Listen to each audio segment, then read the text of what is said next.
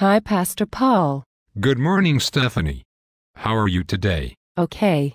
Sort of. After yesterday, it is hard to remember that this is the day that the Lord has made. I know, but even with this mess, we need to remember that the tomb is still empty and God is still on the throne. Yes, I know. I had a poor night's sleep knowing that we have to call that reporter today. Sorry to hear that. Well, we had a conference call with about half of the elders last night. How did that go? Very well. The elders completely support the plan you and I came up with.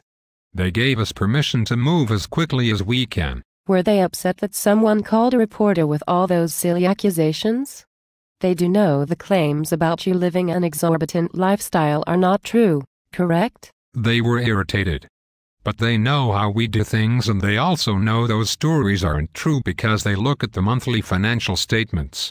They all know where we spend our money. It just makes me mad that someone is saying you're traveling first class to your speaking engagements and staying in 4-star hotels.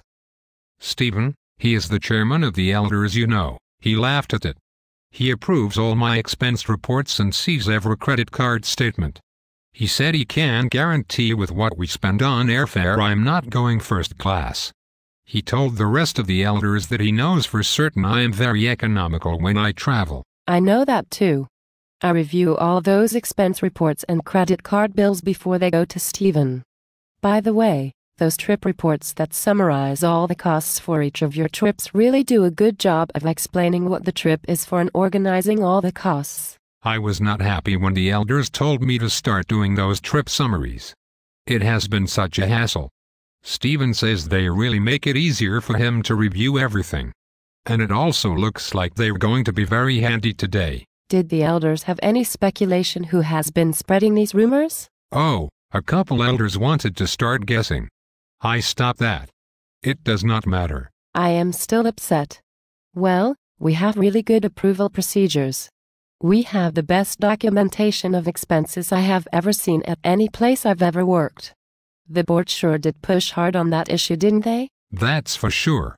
Remember the time you noticed I listed driving to the conference twice on 2 consecutive expense reports? Oh yes, I sure do.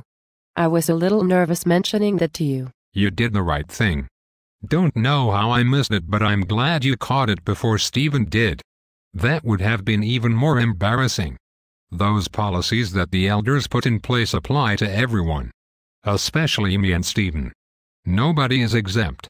You review everybody's expense reimbursement and then Stephen approves yours and mine. So the elders agreed to let the reporter see all our documentation? Yes. They fully agree that is the best way to shut down the story. This reporter seems to understand churches.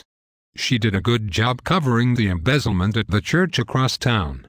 She did not pull any punches, which I know hurt Pastor Susan. But from what I can tell, she was fair. I'm not sure I trust a reporter. I hear you. I'm nervous too. The elders think we will get better treatment from her than we would from anyone else.